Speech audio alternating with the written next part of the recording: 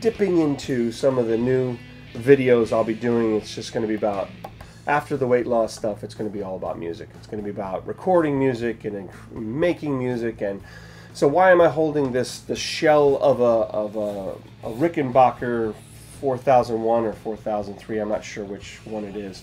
I actually bought this kit online from Pitbull Guitars in Australia. I thought I was getting an Australian product, but it says that it was made in Malaysia, so I don't know.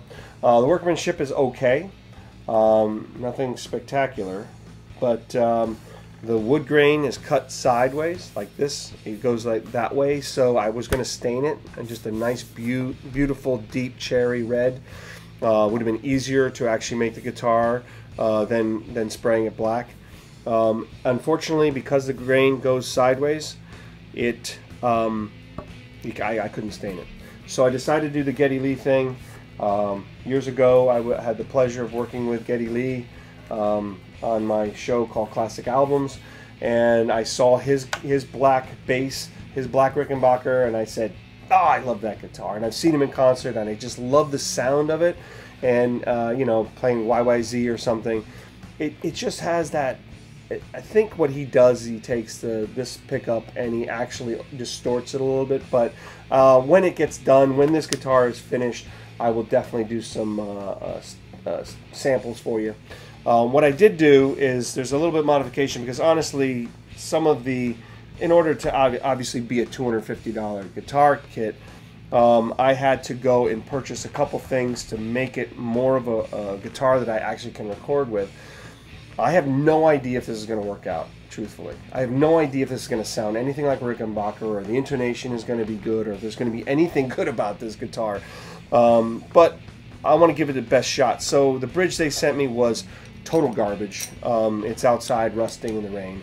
I bought a hip shot bridge off the internet, and that goes here, and this is hopefully going to create some good intonation. Hopefully the bridge is straight. Hopefully they manufacture that correctly. I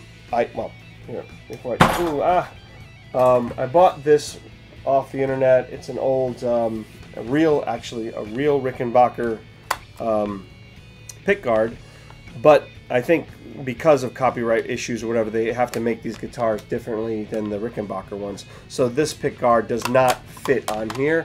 And if you are trying to do that, like I was trying to, I just wanted to buy as much American parts as possible without spending the $3,000 guitar price. I mean, if you can afford it, buy a Rickenbacker, buy American, that's fine, you know, it's awesome. But if you have no money like me, go buy a kit. It's fun, it's a blast. This was $15, it doesn't work. Don't buy this on the internet thinking that you can use the old Rickenbacker pickguard. I was excited about it because I had bought a actual Rickenbacker pickup off the internet, and it perfectly fits in there. It perfectly fits in that slot. So I was going to modify this guitar so that I could actually use this. It's so beautiful. It's so well made. It's so perfect. The Rickenbackers are gorgeous. I've owned two of them, and I had a 325 short scale John Lennon. Beautiful. It played well. It sounds, you know, it has that strange early 60s, late 50s. It's real twangy, not even twangy. It's got its own unique individual sound, that 325. Anyway, I'm disappointed about this, but so like I said, save yourself a few dollars. Don't buy that on the internet. Use their pickguard, which is not as beautiful, but it should fit. I've already tested it. The Rickenbacker pickup fits right in there. Okay, there's a little gap. It's not great. It's a little gap that's in there, and I have to modify this to fit in here perfectly. So you know, so there's a lot of modifications, but actually if I put this in here, let's see if this works, and I put the hip shot down here and I hold this up, it starts to look like a Rickenbacker, but as an audio engineer, I hope it sounds like a Rickenbacker. when I sell millions of dollars worth of my songs on the internet, and I'll be able to buy myself a nice 4001 Rickenbacker. But for now, well, 4003, I will use the hip shot. I will use the Rickenbacker pickup off the internet. I will use their, I hope the electronics aren't too noisy, and I will use their crappy bridge pickup. As you can see, this is your standard piece of garbage off the internet, but who knows? I hope to be surprised. All right, that's about it. Oh, and there's a sticker I got to put onto this. There was a little Rickenbacker sticker I bought too. So again, if you buy a real Rickenbacker, this is the real thing. Actually, trying to buy this on the internet is $300. So if you were actually going to, what's the point of buying all this crap unless you want to build a kit? That comes down to it. Otherwise, save your money and buy yourself an American-made Rickenbacker. This is just for fun for me. I'm just trying to do something. You know, I like electronics. I like putting things together. I like to see if I could make this look like this. And it's not much fun to just go and spend the money on the internet. I just wanted to do something where you know, what does it take to build a guitar? I've never built a guitar before, you know, and I think it's something I probably won't do again. The hardest part for me was getting this clear, to get this just because like I said, I had Rickenbackers before. This is just beautiful. You know, we're talking about temperature control, we're talking about dust control, we're talking about they have the perfect way to make this beautiful.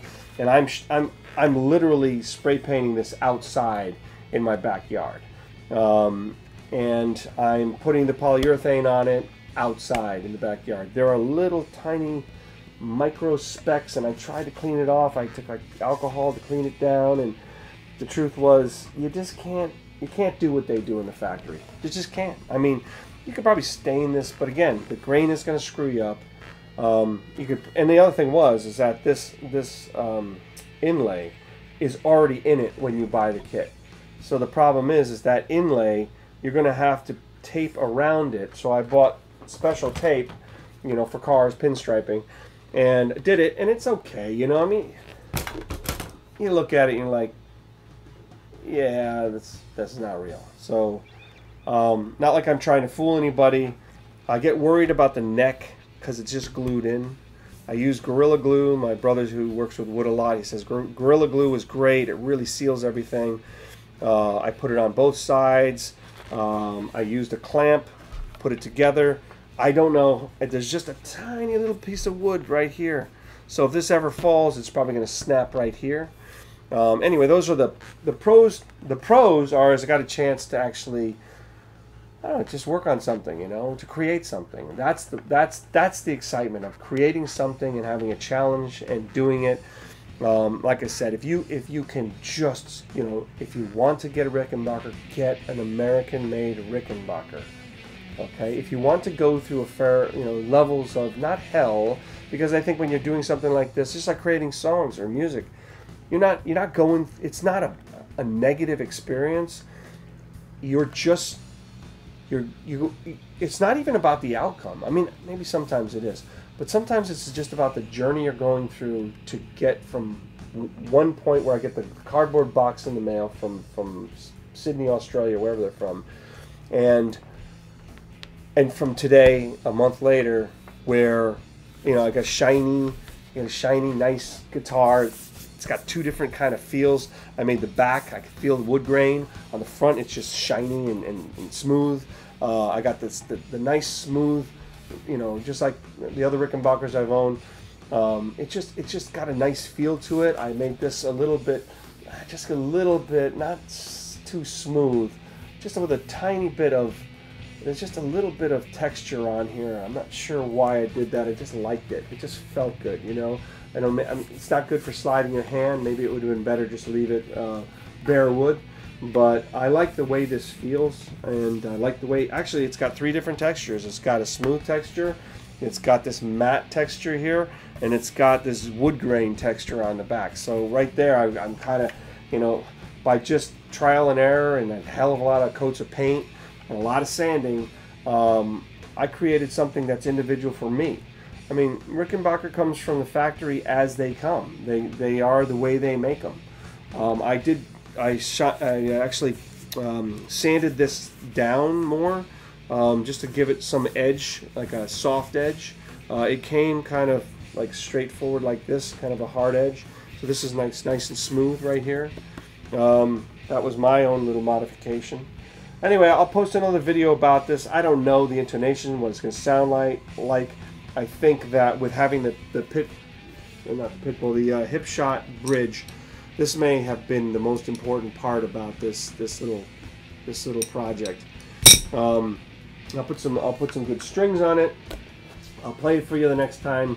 But I'm still working on the weight loss stuff, and this was just kind of a sideline to get me excited about the next couple months where I'll be producing music and writing in front of you, creating songs, talking about my experience with you know, the members of Nirvana and Sam Phillips and Jay-Z, and you know, it's going to sound, a lot of name dropping is going to be going on. But what I want to do is tell you all about music. Every single thing I know about music, every single thing. But I never built a guitar before. Never even thought about building a guitar until I saw a kit online. I couldn't afford the $1,500 to $3,000 for a real Rickenbacker. And I said, $250 to just mess around? I can do that.